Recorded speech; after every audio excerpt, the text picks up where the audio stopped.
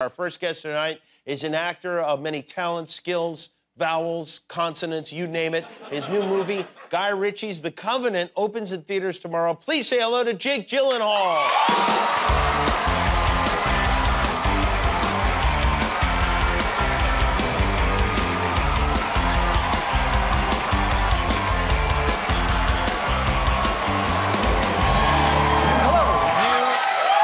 Very good to see you. Jimmy, it's lovely to see you.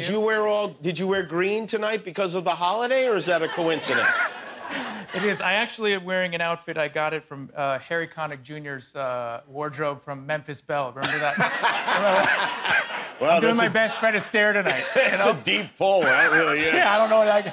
One of my favorite movies, though. So Is it really? One of my favorite movies. Yeah. How about that? Yeah. Do you have a good weed arc? Can you tell when somebody's baked?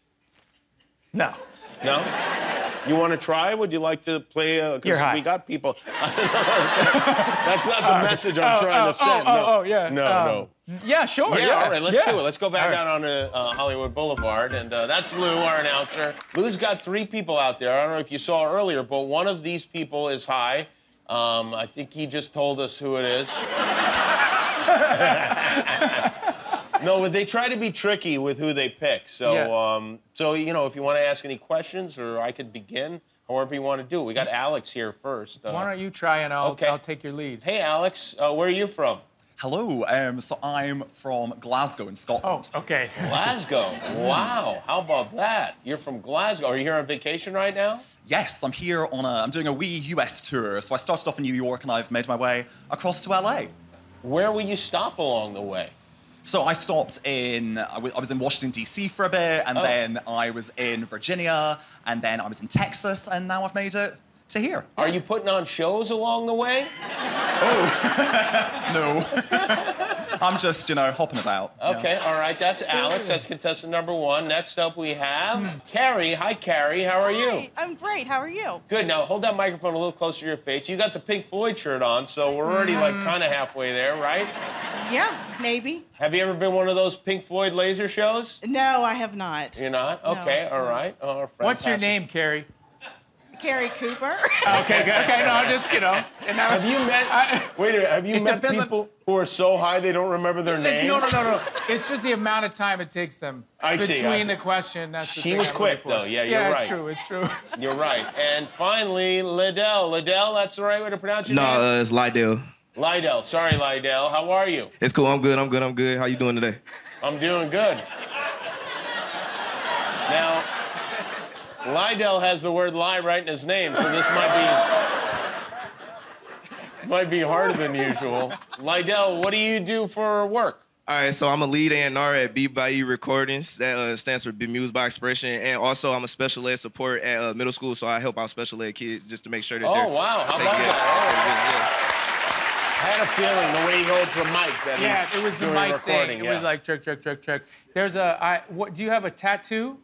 Yeah, so I just got my mom's name touched up right here today. Yeah, hold on. It's not bleeding or anything. Looking pretty Nah, it's good. not bleeding. No, not at all, nah. What doctor told you it would be a good idea to wrap that with plastic and tape it up? Oh, no, the artist did that, so the artist that did it. Shout out to him that Modus Tattoo. Yeah, I was gonna... Okay, now, I don't think it's Lydell, and I'm gonna tell you why. I don't think it's Lydell either. Here's why, because I don't think he would have admitted he works at a school if he's out strolling around getting high. That's true. And then we got Alex there, who, I don't know, seems to have come from another planet. He says he's from Scotland, but I don't know about that. What do you do for work, Alex? So I'm actually a journalist. You're a journalist? I am indeed, yeah, a very serious journalist. Okay. Well, let's look I just was watching his the eyes. Yeah. The eyes are a tell, I feel like. Either he has dry eyes, Alex, or... Let's get into Alex's eyes right now, here, if we can. Whoa, it's close. Okay, yeah, there are some capillaries. Okay. Now let's see Carrie, too, because Carrie is also a suspect. And Carrie, I don't know. I don't know. I think Carrie was trying to tell us something with that Pink Floyd shirt, Can I recommend asking Carrie what she does for a living? Carrie, what do you do for a living? I am your friend to the end. I'm an undertaker. Oh. Wow. So you probably, I mean, you probably need it, you know? What happens when you're on vacation? Do people live? No. No. We have help. Okay, all right. Well, what do you This think, is a Jake? very, very difficult one. And it's important, yeah. It's very important. Absolutely. Do you guys mind just showing me your best dance moves? Oh, wow. Okay. That's a good idea. You know? Yeah. Should we Okay, start? yeah, to count to 3. Anything you want. Lou, give him a little Okay, ooh. beatbox or something. I Yeah. don't know. All right. Give us some music. Boom, chop. Okay. Boom, chop, boom, chop. Boom, chop, boom, chop. Damn. Everybody get down. Boom, chop. Boom, chop, boom, chop. That's pretty good. Shake it, shake it. Boom, chop. Boom, chop. That just made me feel high. Alex is really, I might be, what are you feeling? I think it could be, I don't think it's Lydell. I don't think think it so could, either. you know, I'm feeling Carrie, but, well, all right. Well, why don't we each choose our high person, and we'll see how it goes. Okay. I say Carrie. I say Alex. Jake says Alex. I Who say Alex. is high? Please step Alex, forward. Alex is so Alex. Who, if you are high, it is Alex. You got me. You got me. Well, you are an actor. You do know this stuff. Alex, how did it happen? What did you have? Did you smoke? Did you eat? What'd you do? So I went down an alleyway, just a bit down there with Linda. That's the place to do it. Yeah. And we shared a spliff. It was great. We had a nice wee chat. It was brilliant. Yeah. Was it a stranger or someone you know? Oh, no, it was with Linda, who was on the show earlier. So I've never met her before, yeah. Linda's a bad influence on everybody. All right. Well, congratulations. Well done. Congratulations, Very well. Alex. Jake Gyllenhaal, everybody. He knows his high people. We're going to take a break. More with Jake after this. We'll be right back. Julia, block the tunnel.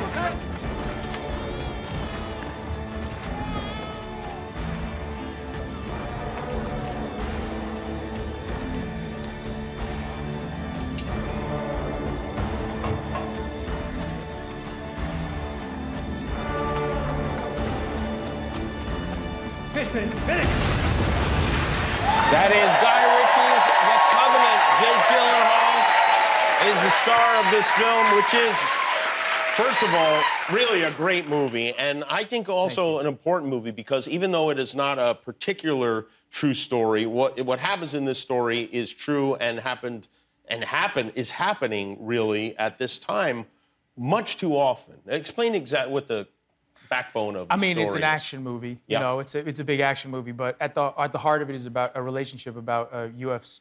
Special Ops sergeant and his interpreter in Afghanistan, and it's sort of an arranged marriage of sorts because my character loses his translator at the beginning of the movie, and then he's assigned this other guy, and they don't like each other very much, and then a number of things happen, and they're sort of stranded together, and Ahmed, who's his translator, saves his life, and then he goes back to try and save him. And really the idea is, there are 300 interpreters who have been killed in Afghanistan, and there are many, many more left waiting for visas. And so the idea is just sort of about, we live by this ethos of no one left behind.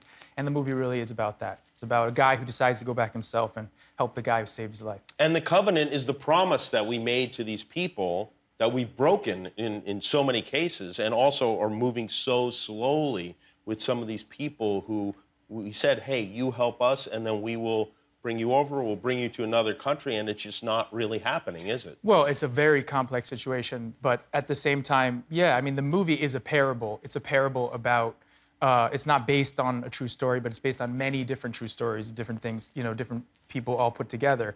And it's really the idea of us as Americans, us as humans, inside of us, I think we have many heroes in this country. We are a country made of heroes and sometimes reluctant ones, but that's our fabric. And there are so many people who helped us there and we helped them, and it's our ethos of no one left behind. Will you get a chance to screen this at the White House where they could actually do something about what happened there? I don't know. Yeah. That would be nice. That would be great. Hopefully they'll hear about it and want to see it. That would be amazing. This is not a typical Guy Ritchie movie, though. I mean, it's a lot of it is you can see some of that Guy Ritchie. You know, the way the fighting looks real and the action is very I don't know, gritty in a way, but different. What was it like working with him on this movie? It's the movie's an action movie and it's serious and all that, but it's great. It's fun. I mean, he basically barbecues half the time. Like he cooks for the cast and the crew. Yeah, like he has his own barbecue. Like he's designed his own barbecue, and it actually it's for sale.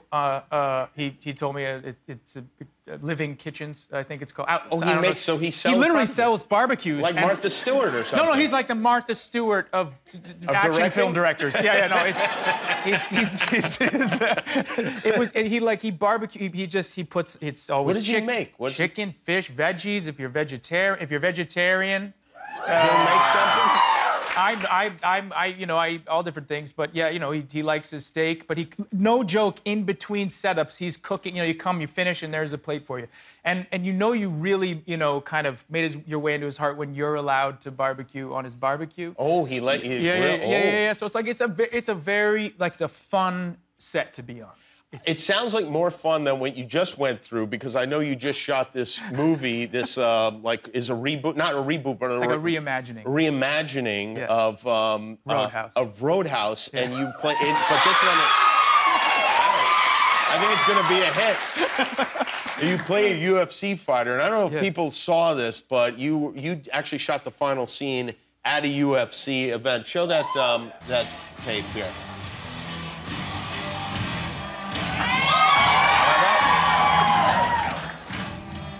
Official weight 184 and a half for the challenger, Elwood Dalton. I mean, that's not a Guy Ritchie barbecue body you have there.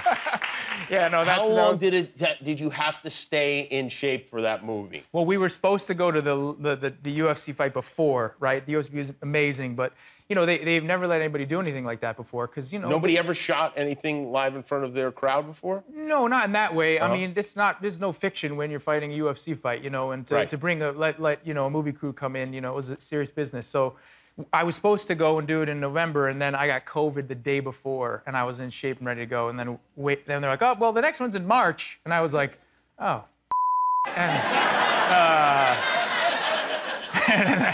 and then no ravioli till March. Yeah, there was not a lot of that stuff. No. So yeah, then we did it in March. But then when we were there, I was just waiting, because we were shooting in between the actual fights. So there's the pay-per-view fights and the undercards, and in between we were told we'd have like a certain amount of time in between those fights, but we didn't know how much. We didn't know if the fights would go on all the way or what would happen. Yeah. And we ended up having like about 15, 20 minutes to shoot, and we actually choreographed the fight to fight in the octagon. But I remember waiting, and just like they'd be like, we think you're gonna be ready to go on, and then we just do like 100 push-ups, and then they'd be like, I'm not ready yet. Oh.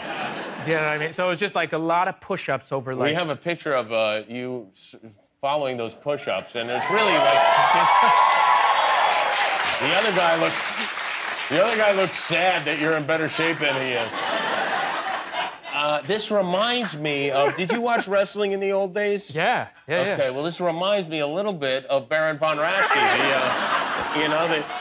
He had the claw that he would do, and I actually based another character I played in a Spider-Man movie based on that hand movement. On the claw, yeah, Mysterio. Mysterio? He does this, right? And it was based. No, it's not based. It's not based on that. But it looks like it. I know, but that's a good. Hey, you know what? You're a good liar too. You and Linda. It was Alex. It's not Linda. Linda was the first one. Are you high? Jake Gyllenhaal, everybody. Guy Ritchie's The Covenant opens in theaters Friday. We'll be back with Whitney.